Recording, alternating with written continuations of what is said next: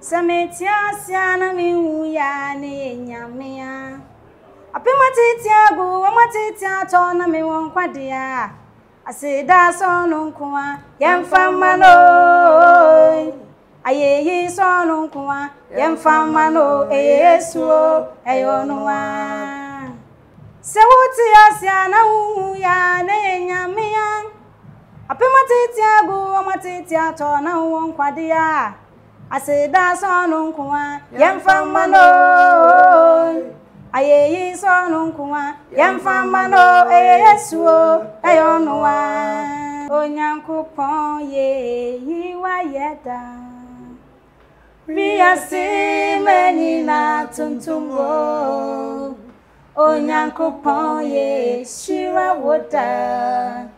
Biasi menina rakamfuwo.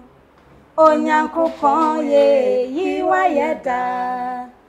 Biasi menina tuntumbo.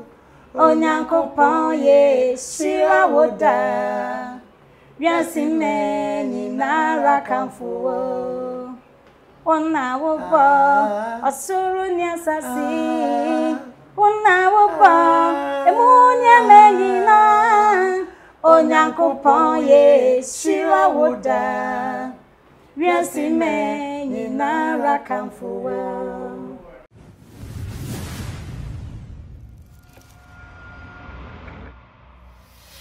Yene eye kwabna ata ana feso abna ata ana yero mo eba be din komo mamcho mama kwa ba Ya eja bibia boko de nyame adom na nso nankopon adom mama ensha sem eye ata eso yes ladies first atamba cho din nyina de sen Patrick from Dina Osan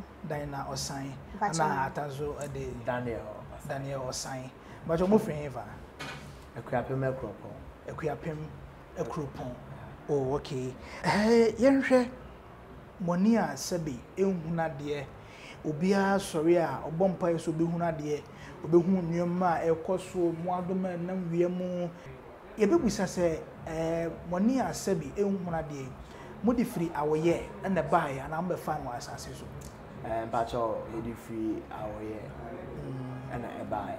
Oh, okay. Na munua no manase abusua na mofiri mu no obi wo asa chimato ne bi anase momo de na de e ba ne sen am say ye down so ebusua nim de omo akanyina ni da o clear say Ghana Zone TV wow enti ebe amuhu se momone afra na mo busa ma wofo se ade na aba ne sei e ba ne sen na mo nko de mone afra na ma wofo ne modi nkom bi se won ti ase se mone afra na no crane usa de ya na mbembi no adwene e shalo kakra wo sensitive issues bi wonti enam se ne yesu na omuhu ntem de ekọ school ema ekọ hu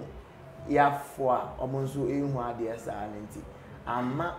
ya na nyose bi se ade nti no omu na ati se na ye nko ade meti se na mo mama ne mo papa nso obi anso ni da o ha ne bi apart from abusua na mo frem mo maame no papa obi anso ni da omuna ni da o pepe o mo hu bibia kama bibia clear. Wow. Eti emra mo sha se se mo ba be ko school a mo ko do school ma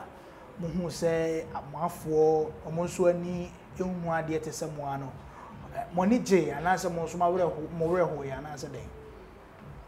areho e ba e se ye free ya wofo ni enuanom nyina ewofie na ye nko ade ya te ase ye nkonko da ba bi ni nko school ye school ni nyina na e boarding nti suasa na omde e ko boarding de na areho se o ma te ye free ye ya wofo ni enuanom e ko ba bi na emom se yakoto ya fo a omunsu hu ade be ma yare ahole dabi nti challenges when I'm facing because on say obi a sabi odi dem sa no I say yentimi nka muntimi nka ho nko nipam ne ade mo ko nipam a na ye pamo ne ade saying na no challenges when I'm feel with that side no nyame anim no kreni ye wo nkrofo ba ku mienu bi a omo betumi adasa ne na di nemum largely ba no se nkrofo e be na omo agi atom ne ntino ma unsheda mensheda mfele se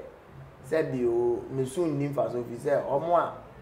ebeme se memfefo ebusuafo a ene omo tifie ni ade no omo agi atu nti eno ma ye fulfilled okay na atanso baby a won so o ye wodwuma na se won nam ebo bra no odo ntafo de mu bedu asa no se mu peja mutimi pa obi afa ne we duru baby an mo ba be kabum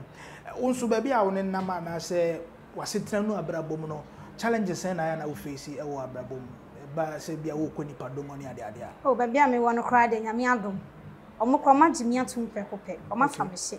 afa me la omo fa hye afa la mpatwan eti yenhwe school no akosese ma complete school tertiary ne mo me nyina mo ko school ba ko na ye call basic ba ko e ko secondary school ba ko okay you secondary na to aso akọ training college ewo Akropon Presby college every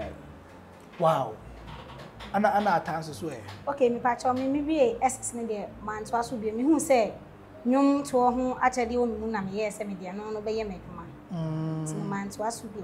oh okay enti odwuma wo ye sesi aye de ba de a pacho nyum to me bo band Ubo band. Ipacho an. Oh, okay. Ana atanso so de. Me chira de. What chira de? Pacho me chira de. Away, school bem. Me chira de Adonfe Presby Basic School. What your class? Me chira JHS 1 to 3. Wow. I dey na ultimate chira de no. E kwa me na fa so chira de because obi a sebio unhwa de obey dem po no achro board so how e kwa me na fa so ye no. Answer meko class na maboa me ho nti e ba ne se ye ntwere board so a bi o ha me teachers ni bi a o e free na mafa no ti de wo se o twere na ma kire na ma twere bi o so a metumi class bi anso mabomodin a train school ni bi a o ye ade kakra obetumi aboa me nemu o twere bibi so a me sai ma asuafo no esi so de wa twere go board no so spell ma me se ampa they make an no pepe na watchre na into watch radio for how many years now professionally my radio 1 year name me national service radio 1 year and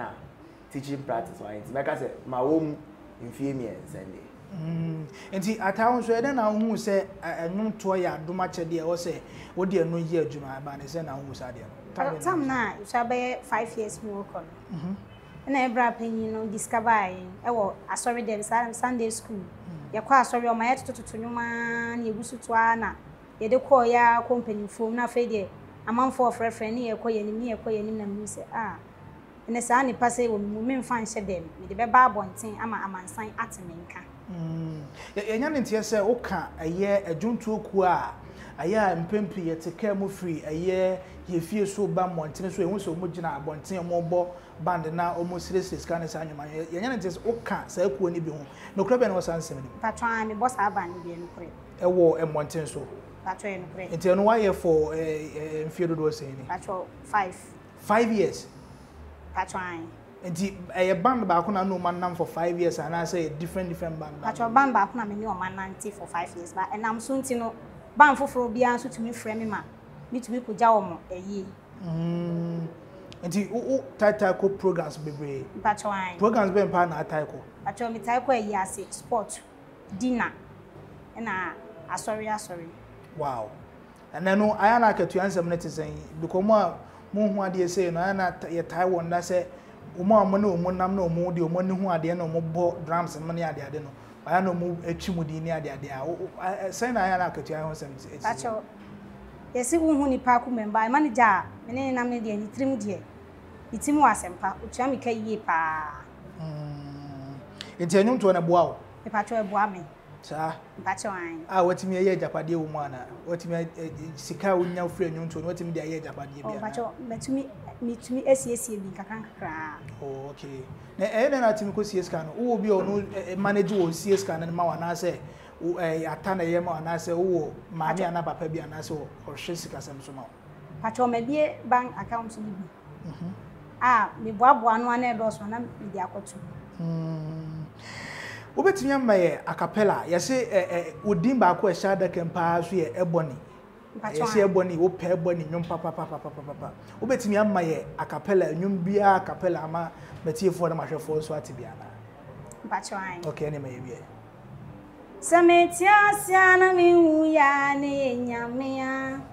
Apimatitia gu amatitia tona mi won kwadia. Asida sonu kwa yemfamano. Ayeyi sonu kwa yemfamano Yesu ayonwa. Sewuti asiana ya ne nyamea. Apimatitia gu amatitia tona won kwadia. Asida sonu kwa yemfamano. Ayeyi sonu kwa yemfamano Yesu ayonwa. Wow, eti apart from enyom to no ata adwuma foforo bi wo ho no ma wo ye wo nchen ana. Mpacho me de no ana me ye. Eno ana ye. Mpacho na atanso so wo so ye adwuma foforo apart from teaching no. Ade chen na ye na iya me ye adwuma me ye. Oh, okay. Yes, mo mienu so mos ade a mo manage ho pa so ye sports. Say ye agoprama so nsem ye di agodie mu nsem mo nkomo ne ade ade a ye say no so mo mienu yi ade wo ho pa no kure be no. Mpacho eno kure. Team member na mo pe. Me ye Madrid fan. We stand so support Liverpool. Madrid ni Liverpool. Mpacho. Ana atanso so e. Barca ni Liverpool. Barca ni Liverpool. Wow. Enti eno so mbetimi ama ye ho analysis kakra ba sa sports yes ata etimi ye commentary pa ye bo modern kakra titi bia enti eno no utimi nya okwan call radio stations ni ade se bi omo bobo be kwa koma commentary ni ade what nya that chance no aye bisada men nya de tie ne se in reality there mintimi run commentary wa bra we can see a course. As I mean to me, who player or kitabo at the come yeah. Name sa passion no me muse senkaminya akonya ne se me hu a anka metumi aya malabros. Na atanso so e. Me so the players no mbobo no. Ena ja omudin machigu mitrim. Den na atimi chigu trim saba ne yesa. Se ebu ametie commentary na omugo players ni din mo start bu bodin na ansama o run commentary no enti ka se my commentary ni bia betimi amaye bi kakra bi o me say the commentary ni me nya de ba players na analysis no de wo ya de commentary ni me nya de wo enti local team men no so mo support pa ata me support Kotoko ana ata kwabna so e nso atrema I don't know about support Kotoko na de nso atrema na ko support idi ni me de nso atre no I say your mind idi ni me de ankasa idi ntrema na ye ode nso atrema idi ntrema na ye ode me ankasa me ye obi a manage say promote indigenous things okay kita local name na say all local continent nsa that is my affiliates wow enti foreign teams na mo support you mo no ye ka se mon kan mo ho asem kakra obetimi aka ho asem kakra Barcelona ho nsem te sen Barcelona na say no musika asem akofo nti say be obetimi ato players ni enyi sika asem anka chairman the good in football Messi na nka osan aba ni nchin so sika asem nti amana kopie mu Inter Miami na zo ni nyina mo no mo try say obetimi ato nton players ni bia Nansen ya player ba ko mbeso mo ton Frank Esie ya why na send the day on beso be ko nanso why then abansa aka no be ko HD okay na atanso so e obetimi am analysis wo foreign team are supporting once I onim players ni bidin no obetimi am analysis kakra wo okay my Real Madrid my analysis kakra wo Real Madrid Nansen no mo pe Mbappe 50 last season ton no start say o mo chase Mbappe na ya yes oh afraid de ne na ya oba aya so oba na last season o ka say obekọ so atna PSG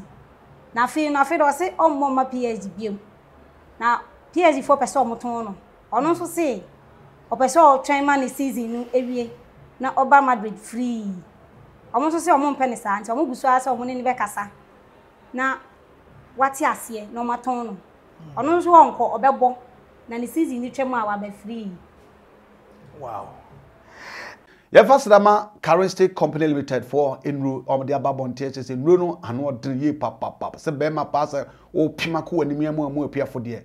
Zahara Man capsules eno eyi sisi yade na firi ho na san so mo agina na so ache miamo mo apiafo enti se sisi yade na dawo so anase yede na to so no pija to atwe na de me kan fo ma ho Zahara Man capsules be pima ko ni papa bi eno da nchen so a Hindi herbal mixture eno no de malaria drug tatashe diabetes mo so so asabia nya do pressure blood pressure almost no manage ma utumi gina na so kama pa chese oha bia nya change se malaria ana diabetes ana blood pressure na wo so a pacho edu American for the amount Hindi herbal mixture Free Currency Company Limited and after so Zahara mixture and after Zahara G capsules etu enam yade bia wo so se tokro boni bi no akowura oba na se bema oha bia wo so wo enam yade de American form Zahara mixture and after Zahara G capsules no and ebe yi nam yade nyina free wo se prostrate ana se wo atenka watenka wo form a nyina wo no mo a oba do sandboard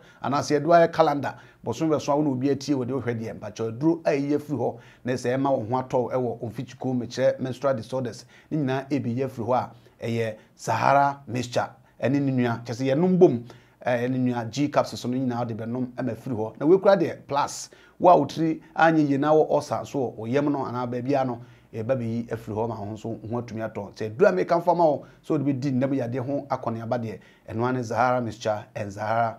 G capsules papa Free Currency Company Limited ataye nyane tie so ukọ mentor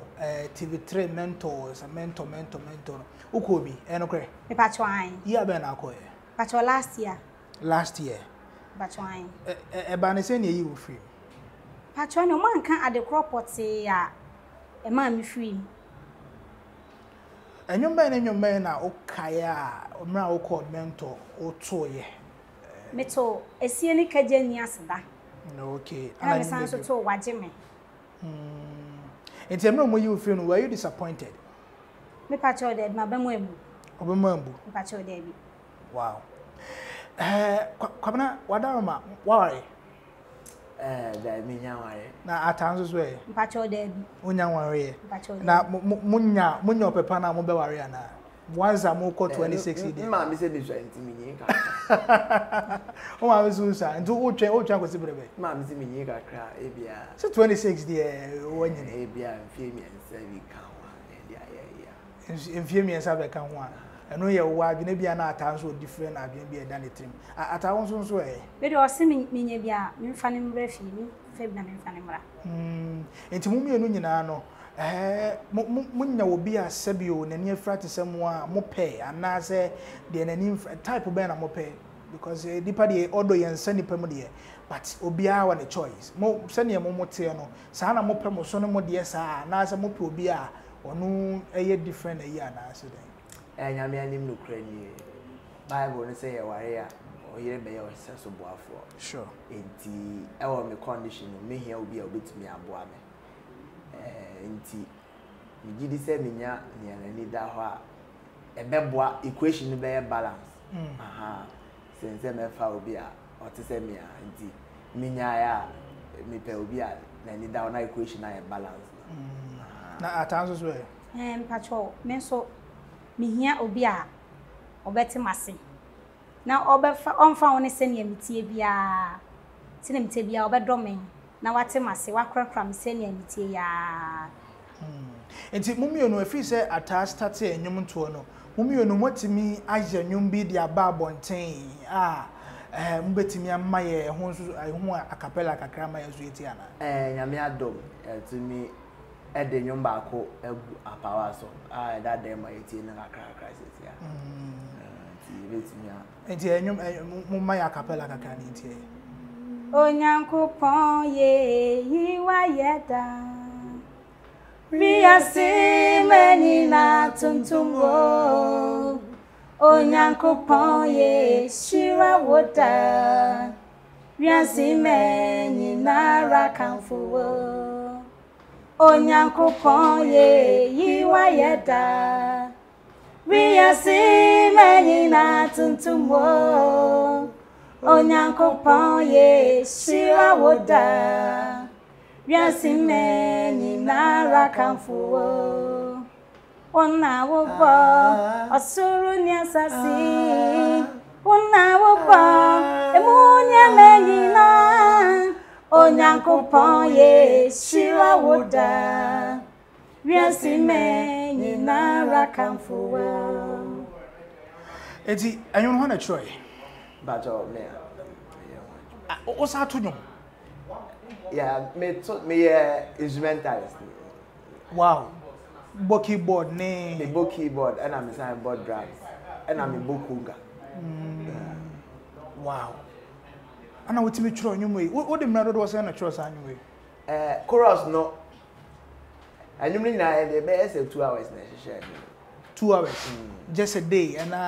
just a day within the that na e recording and that na share anyum e da mo koy recording sa da na mo share anyum no chorus no minya chorus no inspiration no a year back somewhere 2020 na minya chorus no inspiration enti opportunity ne ba say yen na me ma ye build on chorus no na ye de share the aka ni within 2 hours na I set to go wow enti onzo bia wo ekwan a ofa so a onya na nyum to obi wonu ma wo se wo didi kura o timi nya nyum to no bo wo se oda etimi ba se daye ene ade a enti bra sa anyum ne ba na ekwan me na anyum ne fa so ba da year 2020 na wo ye den enti anyum ne ba na wada ana se ni bi ne kasa kire se to na mete classroom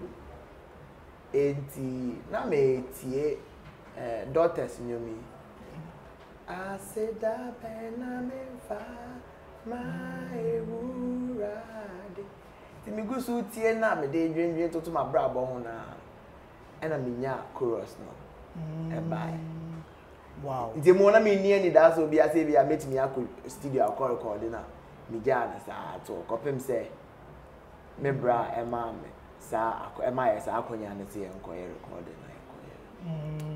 nti mo koye no mo de akọ radio so am master tape promo ma mo ana se yakoye nya me ni ye nya ensa bia e be pia ya chinti na ma sisi ade eni out ti academy ayiti na akra na jona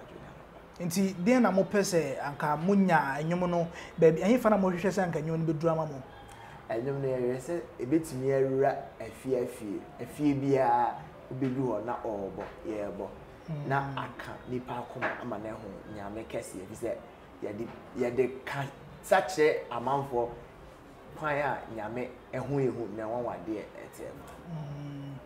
wow so far nyum no do say na ma ye so far the ba ko pe na ya record oh okay na ke dia no be test na kwan ni bia na afi ya mo de aka na ba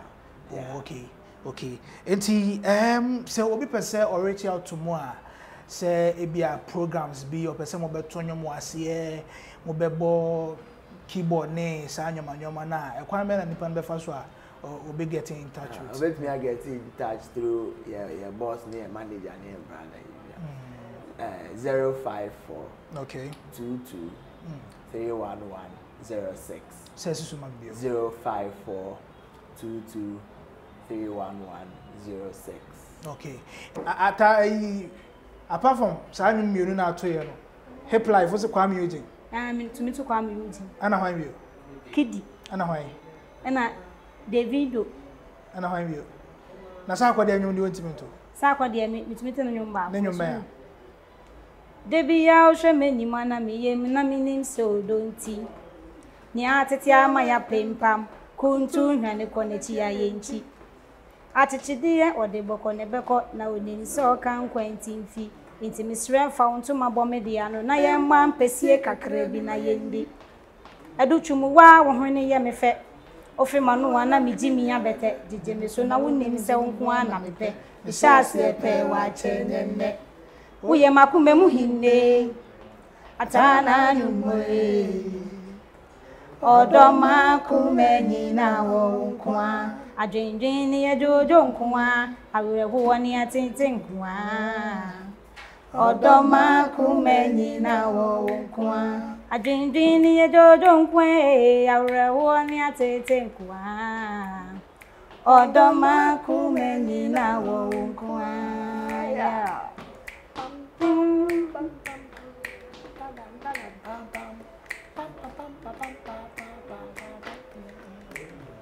Otimase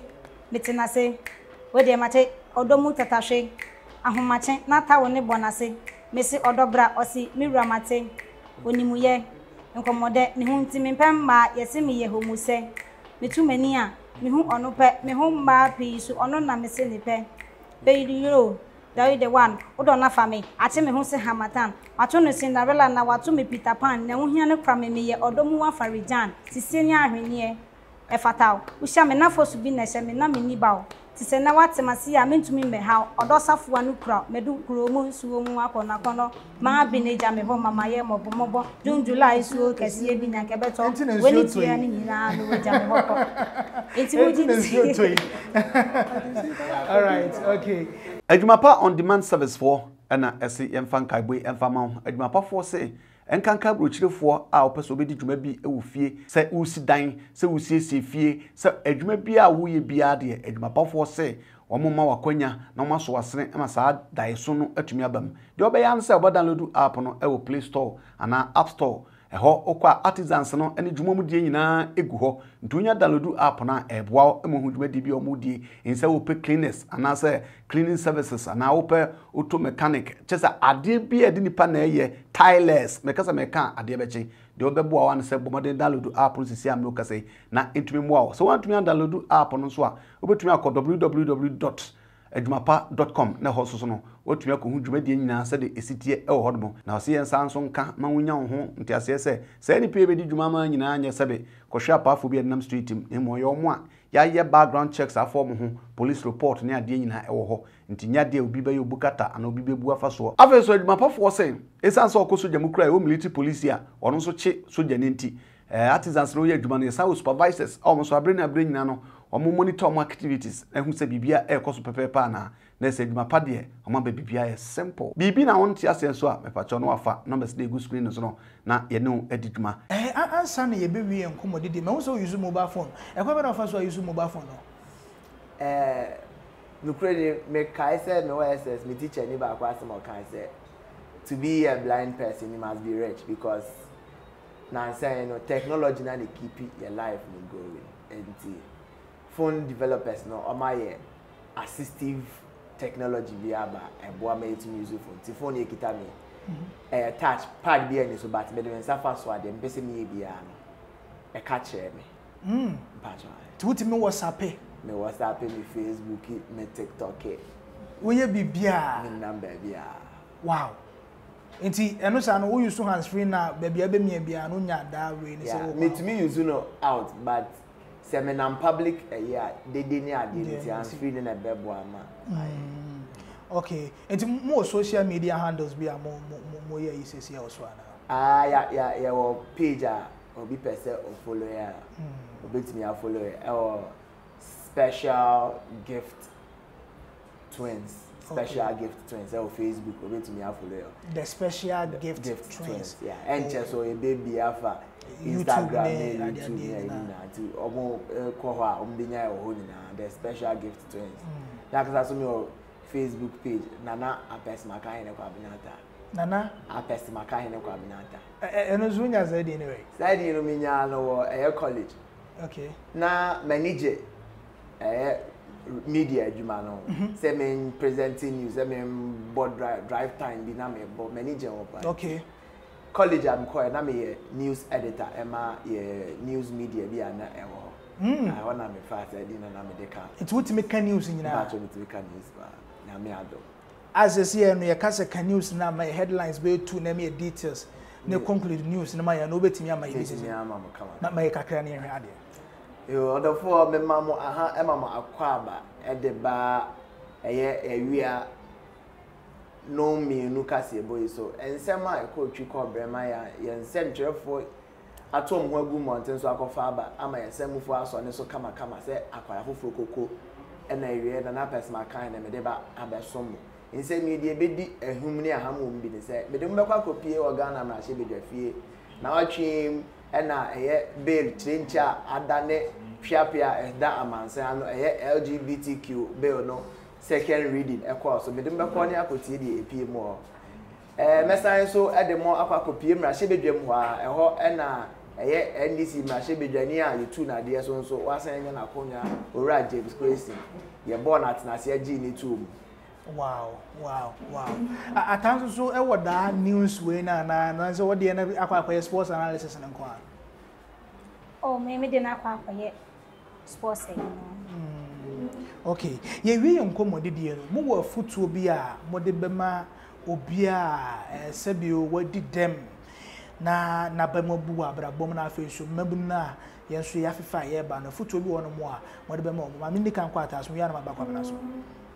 Atawo afutuo bi o de bema. Me pa chon. Okay. Afutuo a me de bema obi a se wadi dem se me ni se. Ewi ase chia na chia na nso emu ye. Se ne otie bia nyame nanim ye nti a o ma ne ba ne sa. Ebi a wa ma na masa anka enye. Nti de me sense men hye dem. Se ne otie bia bibi wo mu a obetumi di aba abonten ama amansan nyina ate wonka. Ti misrew onuadofo a wotie mi a wadi dem misrew onsai ye. Ye wawuo na wasai na wa otie ase de ani da so ho ma wo. Nti misrew men hye dem bra abonten ma obi enhu. Men hye dem nsu eni awrewo men tete. Ma wani nye na what yete se omo a omani da wona ye no mo ye pe bibi ba ko pe bi na ase atochi ma woye ho eno nso nkire se wonka nipa ho todofo mesrew enhye dem ensu entete bra bonten na mansan nyina ehu pacho banwesi Me da se kwabra so bibi obeka de meka che ewiase nyina ne se omo a eben ye no mpeni se anoma no ode ne ntakra ene ye ne kese sure enti se omo a eben ye no agi etumu a eno ene ma yeso yemu ye du ema etumi ye nyema ye se me bra wanje ya adumache de ya ntum am maye am create opportunities ya am anke intimate na ti de message ni se unimbe wo baby na se bi obi a wadi dem na se obi a temacho to bi ewo ni nipadua mbe wa gini tum na twene bata ho na eno ene bema ono nso enya confident enya gidie ho no ankasa ni mu na watumi aye enema kese de meka ache me nwan mo adi dem obetie me so say the first point of overcoming your challenging or your is accepting the problem. The moment abeji atum say o how be on eno ansa na abetumi anya no pumasi bre enti gitum se bio se wadi na ehu ade agitum onan na ye ya gitum se onan ye ya eno ansa na be mo watumi anya ahoden na watumi aye enema akese a ebe manipa nyina so ehu se wonso wo nipa wo ata eboni ye ko enti eboni nwumba mienu miense bituma ye na afi ye mfa nko de nyina mbere na ye sorry so actually one day you will know these are the words of my mother as I'm getting old it be now way I remember so I'm packing on my tools I'm going back at home. A young girl like me shouldn't be cold than old school food. He told me he was a banker, no knowing bank robber. This man is a gangster, bukom banku boxer. Oh sorry, anopa, wadambo. Sidu ebiya, shakaninga jankwo. Now he beats me, every now and then, mamishe. He's to want me, but I didn't wanna know, mamishe. Mami show, Shenya kwano de ye me, na bikino de ye mama, bikino de ye papa, and then kwada yaba, social media neda, bedena ya bo brapa, bedena enya odopa, fisa kwala na udi hu kotwani ya osi abo, he told me he was a banker, no knowing bank robber, this man is a gangster, bukom banku boxer. Wow. Why are there? Now, ebony, I didn't know pay ebony asemza. Oh, ebony nti na me pen asempa ne say no you be a. O ne ne me de ye, o adoma chede na nkasa. Na ndre bia metie na yi bia ne interview bia nso no. O kasa out to say yes. Na dream nso do. Enti emra otis wo frame no o fa ne say. Mi sun be na nsa. Hey, na me ntumi kura ne di. So pe obi asem sa no wawuo no sanso nyini ye no 21 years mi super busiafo ase na brebe me de ene nkomo de hwe ne nyina e de asi nipa ye no mo din nkomo yi ye nua ye kwabena ata na afeso abena ata a sebi omo de dem kakra ewo eye omoni a omo hu ade nene one-on-one encounter no mudi nkomo se opese ofre omo e bia program bi na se opese o me perform wase a akonya no ho no omo numbers no ana egu screen na se no omo dia se obefre eye omo manager afen so opese o follow omo ewo social media no so a Facebook the special twins blind the special gifted twins, yes, the special gifted twins. Now what follow more social media handles na so na bibia so etime kama obetime book you more for wedding o program ya we bia no obetime book you more afin so mo de nyum ababontinti we DJ we journalist we sentroni na o opportunity ne say obe promote omonyum na obomoden afre numbers na go screen na na akonya no say obetime push omonyum no na eno so etime ababontin na ama afoforo so enya bi etie medi ede kenke asedan koma abofo a omo ebo ame me camera afi so production team no oma ya de ye papa nyankropon ya adom a ye besan so ehia bio yakra ye fasrama Simiclear beauty product Simiclear product Ghana for enya ye nuaba mebe ameto nkusronko a ode ye ankasa oba de ne pa ode ama yoman na de aye enu ti so woni pa kokko ana wo ni patuntum ye obia ne de nti wo fra na wa chirichim se me patuntum ya ma ni patuntum de o kokko so ana wa chirim eno danchen so ankwada nketo no de nhwemu chire se so mu nyina firi nkola mu ba mpani mu a mo be de ntro bia na aye basa nyina mu so otumi nya Simiclear beauty product a ebe mo akwada na wa wo no Ghana ha no wo be no me no fefefe se de ya wo na buruchiri se nkunya ye ken se wo pe bi atwa mpacho bomode asa no mas na egu screen so no wo be fa na wa frɛ na ya kyerɛ baby bi wo ana baby emfa mre wo so ye Ghana ni kra na wo ma no ne a emfa ho bomode so baji bi sanse mpani se du foche eden so mu fi apim kra na ena ne den chem na so ye Ghana na oburuchiri a onye buruni bomode so be sire okrom nkum eno Simiclear beauty products omna so ya sene TikTok Facebook na fi Instagram baby a ye wo ho betumi edi nkita no wadi achi na wa hwɛ ne ma edeba etwa so abrenya ye fasrama tap send see tap send ama sika send aye so easy ama Ghana for de share ewo Netherlands so Netherlands dey na say we good news ma nya say so Netherlands na wo send sika e dia akọ Ghana akoto bank account mu ana say mubu ama ni wallet so a aye simple through ideal payment tap funds we use eno a ebebo ama sika send na wo send na so simple and reliable eno dan chen so a ye fees ana ye rate de ma no e wo soro ye pa ye nsan so nte wo hwe se de onim no tap send so ye available e wo USA, Canada, UK, Ireland, Germany, Italy, France, Belgium, Spain, Portugal na fe Dubai. Se de tie na wo be download app no e wo App Store na Play Store na ye bisa se promo code no abo 1 Ghana she ho e basa ye ma £5 and €5 and $10 depends on baby awo there's a tap send there pa no indeed.